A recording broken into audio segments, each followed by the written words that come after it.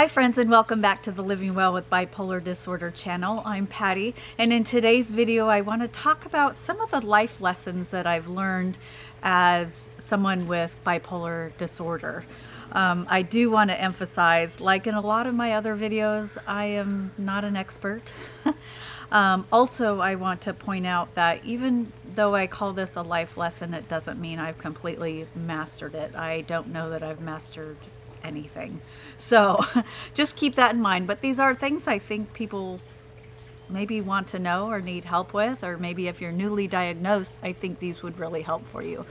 So the first kind of life lesson I want to talk about is the fact that once you get diagnosed, it's really important to not consider yourself as flawed, that there's something wrong with you or anything like that. You really need to, over time, establish that you're a person with bipolar disorder, but you're not bipolar disorder. And that's a great distinction to make, because when you're sort of Oliver's coming, of course. When you're thinking about who you are and you know, looking at your emotions and your thoughts, and for me, my body image, I have to consider all of that in who I am, and just kind of understand that there's nothing wrong with me. There's nothing weird about me. It's just I have bipolar disorder, and in some ways, you know, it sounds weird, but you can use it to your advantage. And I'll talk about that a little bit later. The other thing is, after a diagnosis, or if you're pretty, here you go. Oliver has to be part of the video. You know, again, if you're newly diagnosed, I think it's important. One thing I tried to do, once I accepted that I had bipolar disorder, it did not happen right away. I had to experience more clear, distinctive mood changes and the symptoms of those mood changes, and finally come to recognizing that it is in fact what I struggle with. Because once you do that, once you accept it, then you can decide on what kind of help you're going to want, what kind of treatments you're interested in, and kind of where to go from there. So I think it's really important. And then also, I think it's important to just start to be comfortable with who you are. And I'm still working on that one for sure. But I think sometimes when you're diagnosed, or even, you know, my childhood, I always figured something was different about me. Some of the things I would say or do or think especially just always seemed a little bit different, and I seemed to perceive things a little bit differently than other people. And so, but over time, and now at my age, I just become more and more comfortable with who I am, and that bipolar disorder is one element of me, it's one aspect of me, but it's not all of me. And in fact, I've at first looked at it as a very negative thing, that this was some kind of punishment or dark spot on me or something like that. But now I think about some of the benefits, and I think one of the biggest benefits is empathy. You develop so much empathy for other people and their own struggles, whether they're bipolar or not. And you just develop a strong empathy towards people that are struggling or maybe struggling. And I think that's probably one of the biggest benefits I've received of my diagnosis and having lived with it for this long.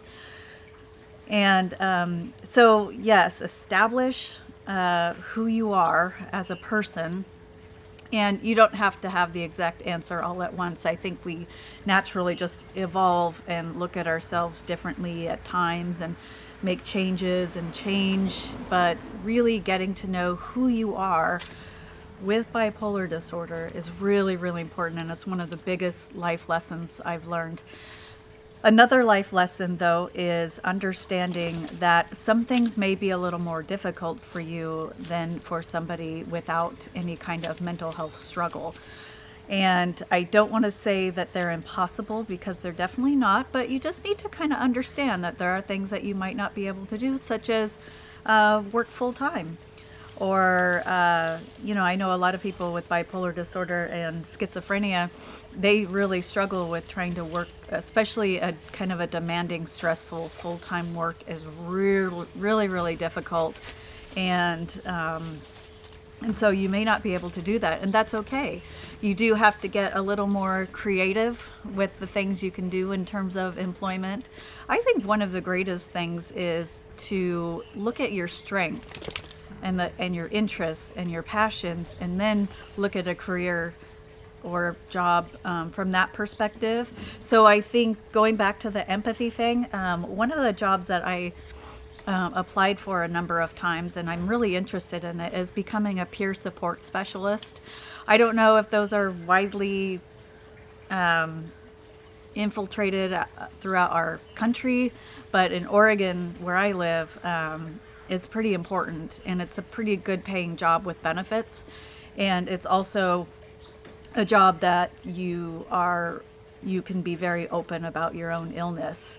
So looking into ideas like that, I think are really good. Now, I know I'm not going to be able to work a 40, 50-hour work week under a lot of pressure and stress, and with a lot of deadlines and things like that. It will send me spiraling down for a number of reasons. But you know how stress is with bipolar disorder. They're just, they're like little monsters, demons. And so I've been lucky to find jobs that have a more flexible schedule, which is really important. And it's not an easier job, I won't say that, but it fulfills a lot of elements of what I need in a job or a career and in my life. And so it has, what I do now just has all of those little elements, and so it works really well for me. And I can't always work a full week, but luckily my boss is very supportive of that. So just being creative. Sometimes you may look for 2 part-time jobs. If there are 2 jobs that you really enjoy, that you really feel good about and feel supported, and maybe it's 2 part-time jobs instead of 1 full-time stressful job. So I don't know, you just be creative, and I wouldn't call things limitations, I would just call them considerations more than anything else. And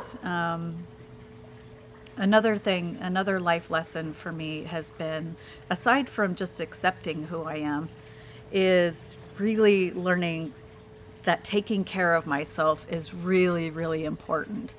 I think sometimes we feel a little guilty with self-care, and that we're being selfish. And when other people say things like, oh, well, I can survive on 4 hours of sleep, why can't you? Or, things like that can really bring you down. You have to ignore that stuff, and just realize that it's important for you to take care of yourself, whatever that means. If you need 10 hours of sleep, then sleep 10 hours.